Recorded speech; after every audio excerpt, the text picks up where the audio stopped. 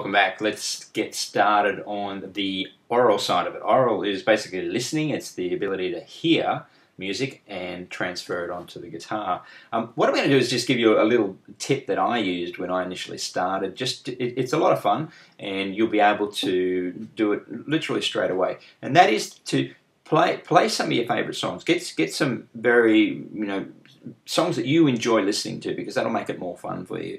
I used to listen to, when I first started, AC/DC. I used to try and work out AC/DC songs. And what you want to do is just find which notes on the guitar fit with the music. Make sure your guitar's in tune. So just go around and you might just try and find notes and find which notes sit well with it, which seem to be the strong notes, which are the weak notes. And then, AC/DC, a lot of their stuff was played, around E's and A riffs, things like TNT. It was all, in E, so it was very easy for me to find the notes. So I could just literally move around the guitar and find which notes. And then as I learned scales and so forth, which you will learn, you find that this particular scale, the pentatonic blues scale, which you'll learn later on, will fit with most songs. You just got to find which key it is and where the scale sits properly. And so it's a good one to use. And the idea of just listening to some music, finding which notes work, will start to hone you in and hone your ear in on where those songs sit and how to actually learn to play them eventually by ear. So we want to learn to be able to hear songs and play them by ear, because it gives you a big advantage. Again, it's another skill that's essential and part of this whole program. All right, so let's have a look. Let's get started as to how this works. The first thing that I'm going to do, the first exercise that I'm going to do for you, is to get you to listen to two notes and decide which is the lowest and which is the highest. It starts off really easy. So let's have a listen. Okay, I'm going to play this note and then this note. Okay, so I'm quite sure you can tell that the first note is higher than the second note. Okay, so let's move it a little bit closer, and I'm going to play two notes, and you've got to identify which is the lowest and the highest note. So here we go. So which note was higher? You said the second one, you were right. Okay, let's try this one.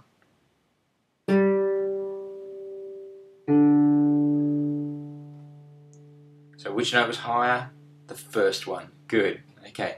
So now what happens is it gets a little bit harder, and what you can do at home, if you can team up with someone at this point, it's even better, because that way you can sort of do it with each other. So the idea is I'm going to play one note here, and you've got to decide whether that note is higher or lower than the first. So here we go again, same one. Did that go up or down?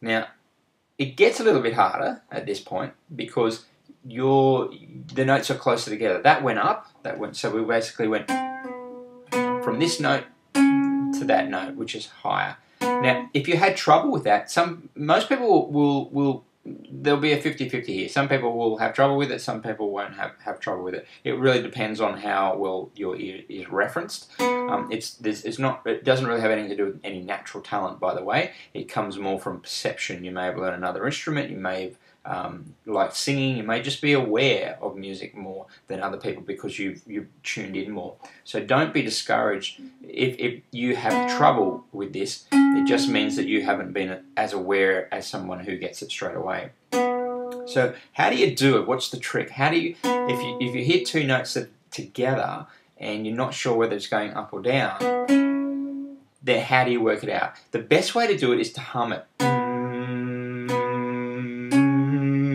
Because you can feel it basically in your throat. You have to actually push it up. So if I play something like this, you can feel it. You feel you moving up through the notes, and that's the way that you develop ear, is through singing notes. And if you can do that with everything that you hear, then that will start to develop. So start to pick songs, pick a song that you know, and start to sing through the melody. Let's use something here. Let's try and use an example like Happy Birthday. So if you just sing that, Happy Birthday, can you hear what's happening with those first 4 notes? Happy birthday. What happens to those 4 notes?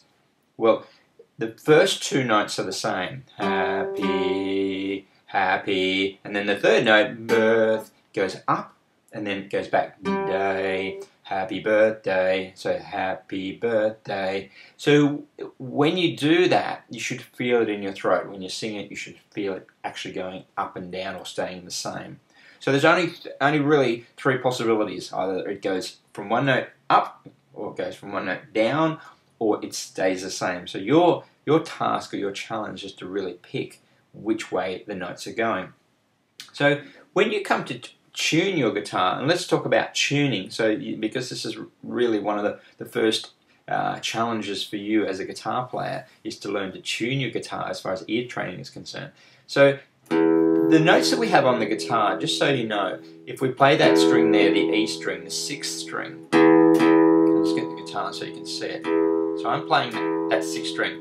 To find which note is actually the same as the one underneath, you need to go to the 5th fret. So that note there and the one under it are the same note. So if I change that, I flatten that slightly, even more so it's a bit more obvious. Your challenge is to be able to hear. This is where it gets hard compared to a lot of other musicians, for guitar players. We have to hear the very small, minute differences to get the guitar in tune. So can you hear which direction that's moving? Is it moving up or down? From this note to that note, is it going up or down? What's your guess? Is the next note, is that second note lower or is it higher? If you can pick it, you're doing well. If you can't, then I want you to sing it.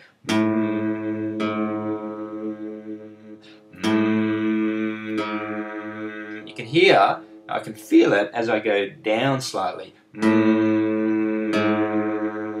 So I need to bring this one up.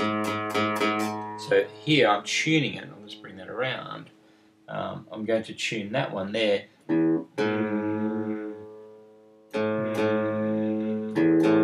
So that should get us in tune now. Okay, so we're back in tune. So what we're doing here is that we're learning to hear which note, where the notes are sitting, and we're learning to decide whether to bring it up or bring it down into tune. So it's either out of tune by being too low or out of tune by being too high. So we need to know whether to bring it up or bring it down. I'll give you a tip. Generally, it's going to be below. Not always, but as a general rule, the strings are going to drop in tune, just because that's where they tend to go. They tend to stretch out and get softer, especially on these kind of guitars, classic guitars. At this stage, by the way, if you're playing electric, no difference. This is everything we're learning here to so far for the introduction. It won't make any difference whether you're learning on a classical or an electric guitar, or an acoustic for that matter. So that's for tuning guitar. So there's another little trick that I'll show you if you want to get it really precisely tuned, and that is to hit what we call the harmonics. And what I'm doing there is to get a harmonic, you need to sit just on the string. So I'll see if I can bring that right in close so you can see my finger. So what I'm doing there is just touching the string, and then I move away from it. I don't press down on it, and I'm right over the 5th fret there. You can do it on the 5th and the 7th pretty easily. Other frets get a lot harder, but not impossible. There's harmonics all over the guitar. So what we're doing there is that we're going to be getting the harmonic on the 5th string, and then on the 7th fret, sorry, the 5th fret and the 7th fret of the 6th and the 5th string. Now, if this is a little bit advanced for you, don't worry about it. I'm just giving you a little bit of introduction to it. How we can hear the precise, because what we hear is the difference in frequencies between the 2 strings. These strings are vibrating, as you probably have worked out, and what we're trying to do is get the vibration the same. So as they vibrate the same, then we can actually hear whether the guitar string is in tune or not. Okay, so that's aural. We've covered that. What we're going to do is move to the third part of this lesson today, where we're going to talk a little bit about music theory and guitar theory generally. It's really important to understand a little bit about theory. You don't need to be an expert in theory, but what we want to do is just cover some of the basics of theory to help you understand how music works and how it comes together. And like I said, this is the introduction, so we're just going to introduce you a little bit to it in this lesson. All right, see you in the next lesson.